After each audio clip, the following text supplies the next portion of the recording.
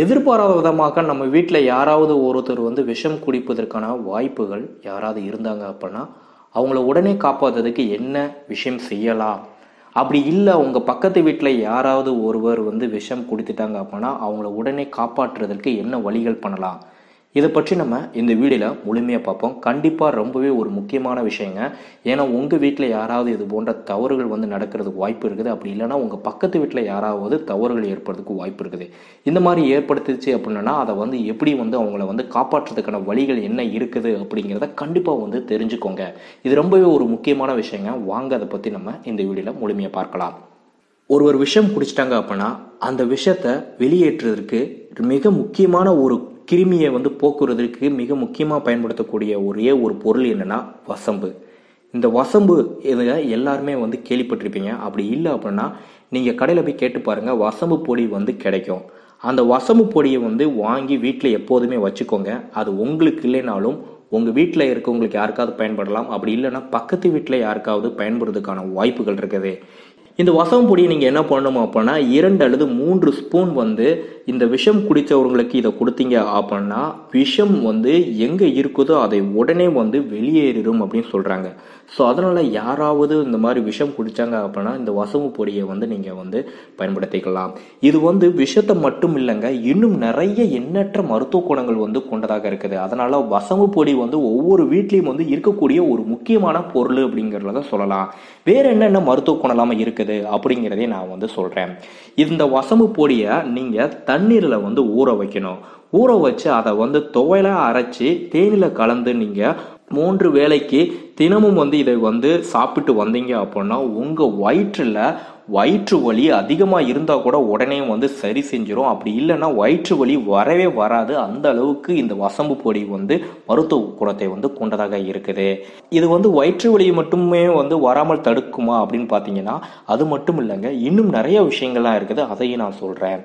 சிறிது வெங்காயம் இருக்கு பார்த்தீங்களா, சின்ன வெங்காயம். அந்த வெங்காயத்தோட இந்த வசம்பு பொடியை போட்டு கொஞ்ச நேரம் ஊற வைங்க.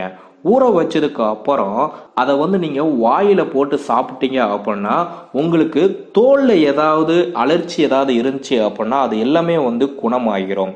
அப்படி இல்லை அப்படின்னா மஞ்சள் இருக்கு பார்த்தீங்களா, அந்த மஞ்சளோட இந்த வசம்பு பொடியை சேர்த்து நீங்க உங்க உடம்புல தேய்ச்சி குளிச்சிங்க அப்படின்னா உங்க உடம்புல இருக்கக்கூடிய தோல்ல சருமத்துல ஏதாவது நோய்கள் இருந்துச்சு அப்படின்னா அது உடனே நீங்கிடும். அந்த அளவுக்கு இந்த வசம்பு பொடியில மருத்துவ குணம் இருக்குது. இது மட்டும் இல்லைங்க, இதுல நீங்க சுக்கு மிளகு இந்த ரெண்டையுமே வசம்பு பொடியோட சேர்த்து நீங்க கஷாயம் போல செஞ்சு குடிச்சிங்க அப்படின்னா உங்க கை கால் மூட்டு வலி இருந்துச்சு அப்படின்னா அது உடனே நீங்கிடும்.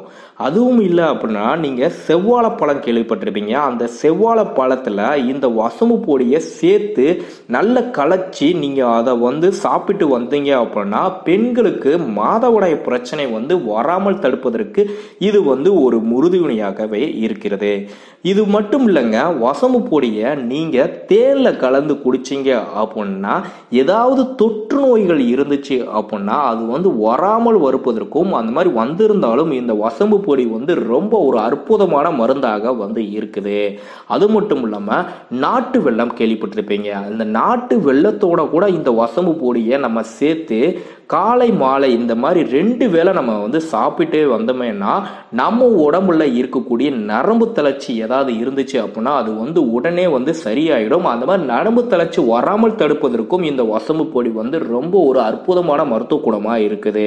இது மட்டும் இல்லைங்க, சீரகம் இருக்கு பார்த்தீங்களா, இந்த சீரகத்தோட கூட இந்த வசம்பு பொடியை சேர்த்து நம்ம கஷாயமா செஞ்சு குளிச்சா கூட வயிற்று கோளாறுகள் ஏதாவது இருந்தா கூட அது உடனே நீங்கி விடுமா. அந்த அளவுக்கு இந்த வசம்பு பொடியில மருத்துவ குணம் இருக்குதுங்க. ஸோ வசம்பு பொடிங்கிறது எவ்வளோ மருத்துவ குணங்கள் இருக்குது அப்படிங்கிறத நீங்க இது மூலமா தெரிஞ்சிருப்பீங்கன்னு நினைக்கிறேன். ஸோ உங்க வீட்டில் வசம்பு பொடி இருக்குதான்னு பாருங்க, இல்லைன்னா வாங்கி வச்சுக்கோங்க. அது இவ்வளோ மருத்துவ குணங்கள் இருக்கிறது அப்படிங்கிறத தெரிஞ்சுக்கோங்க. இது ஒரு அவசர சிகிச்சைக்கு இது ரொம்ப உறுதுணையாக இருக்குது. இது எல்லாருமே வச்சுக்கணும் அப்படிங்கிறதுக்காக அந்த வீடியோ. ஸோ இந்த வசம்பு பொடியை பற்றி பற்றி நீங்கள் தெரிஞ்சிருப்பீங்கன்னு நினைப்பீங்க. ஸோ இதை தவிர்த்து நான் சொன்ன விஷயம் மட்டும் இல்லாமல் இன்னும் வேற ஏதாவது வசம்பு பொடியில் வந்து மருத்துவ குணம் இருக்குது அப்படின்னா அதை வந்து கீழே கமெண்ட்ஸில் சொல்லுங்கள். இந்த வீடியோ பார்க்குறவங்க நிறைய பேத்துக்கு வந்து உண்மையிலே வந்து பயனுள்ளதாக இருக்கும்.